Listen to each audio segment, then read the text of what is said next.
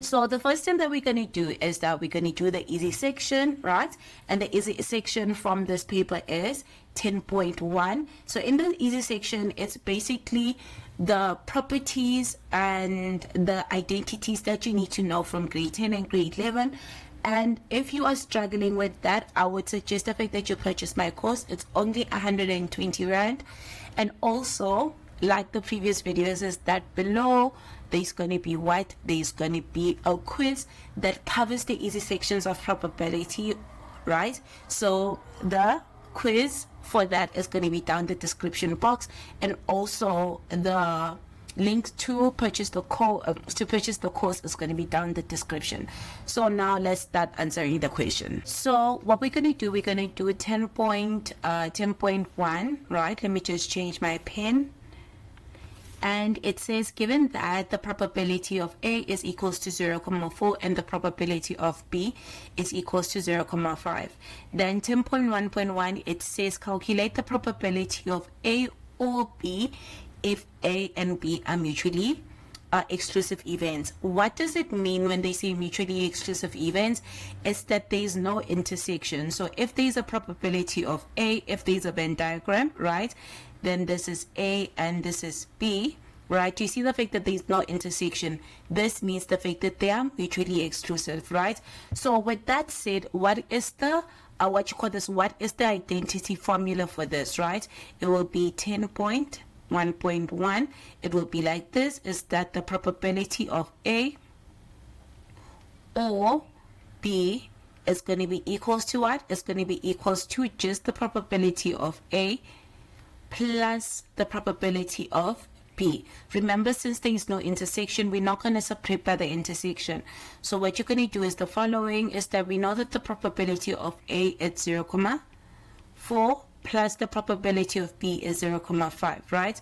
So therefore, this is going to be equals to what? To 0.9.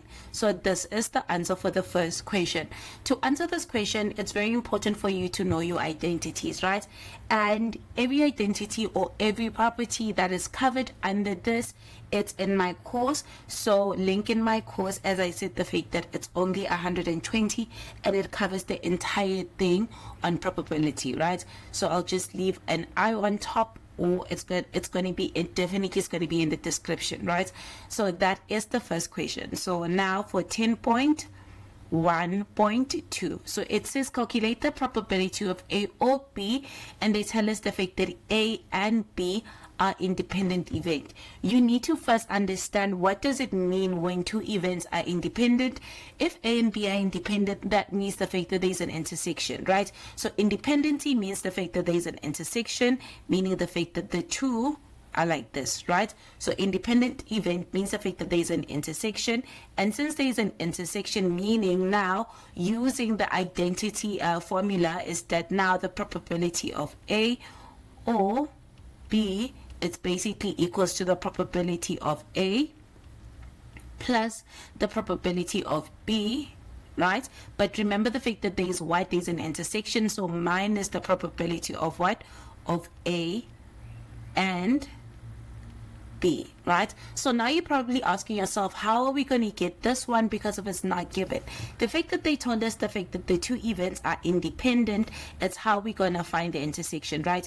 So what do we know about independency? Is that to know the fact that two events are independent, is that the probability of A and the probability of B, right? If it is independent, is that it's equals to the probability of A multiplied by the probability of B, right? So with that said, is that since we know the fact that these two are independent, and this is the formula of independency, right? So now we can calculate for this one, which is this one, right? So we know the fact that the probability of A and the probability of B is equals to what? Is equals to 0.4 multiplied by 0.5. right? And then when you punch it into the calculator, you're going to find the fact that it's equals to 0.2. So now we have everything to find this, right? So therefore, the probability of A, right, or probability of B is equals to what? To the probability of A plus the probability of B, minus what? The intersection, which is the probability of A and B, right? So with that said, we know the fact that probability of A is equal to 0.4 plus the probability of B, which is going to be 0.5, minus the intersection, which is going to be 0.2. Punch that into your calculator. You're going to find the fact that the probability of A or B, if A and B are independent, is equals to what? It's equals to 0.7. And that's how you would answer this question.